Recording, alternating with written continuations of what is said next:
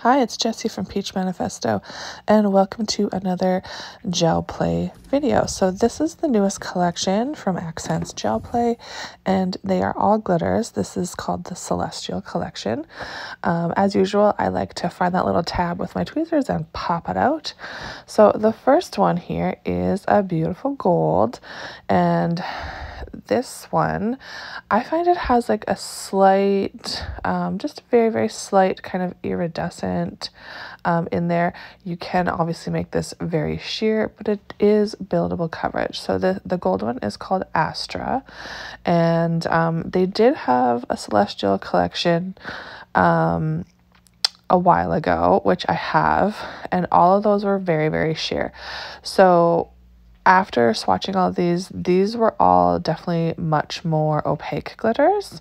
This one I really am enjoying because it's got that like silvery blue, and this one is Nebula, and yeah, they all just go on really, really nicely. They self-level beautifully.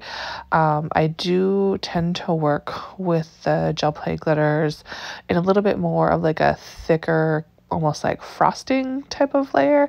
I'll usually put down like a thin layer and then just kind of like smooth out another layer. But as you can see, there's no lumps or bumps. Everything just smooths out so beautifully. And then there's Nova, which is very like kind of like pinky rose gold. So pretty. This one is probably my favorite one. And I am going to do some comparisons with other gel play glitters, just in case you think you have something that's like really similar. Don't worry, I got you covered. We're going through a lot of different glitters because I do feel like they bring out a lot of golds, a lot of silvers, and a lot of kind of like rosy gold tones. But we're definitely gonna go through them and make sure that this is unique enough for you to buy. Honestly, I love this collection. I think it's super, super stunning. I have a ton of golds, so I was kind of like, oh, do I need this gold? But when I did the comparisons, you will see. And as you can tell, there is some beautiful holographics. There's some like slight iridescent shimmer happening. Lots of beautiful, beautiful sparkles coming out of this collection. I'm just obsessed with it. And let's get into the comparison after I've done all these gratuitous close-ups. So I thought I'd first compare with the previous lunar collection.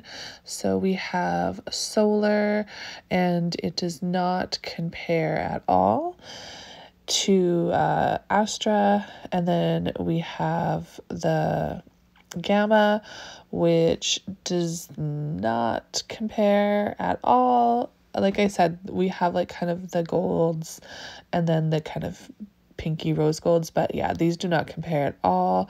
And this was the previous Celestial collection. And then we have Lunar, which really has nothing in common with the other one at all, except for maybe there's like some green flakes where there's blue flakes. And then getting into the kind of more rose gold glitters, they all have like a little bit of the same tones, but they're not directly comparable at all. They're all like quite different, especially in person. But they do have like, they're all what I would be considered types of rose gold, if you understand what I'm talking about. And this one is the rose gold leaf, and it does look a lot more copper, where this the newer one from the Celestial collection, I would say, is more of like a pinky rose gold, if you're going to call it that. And then getting into our golds, Gold Crush is obviously no comparison. It almost makes the other one look a little bit more like a copper. And the 24 karat gold leaf looks very yellow in comparison.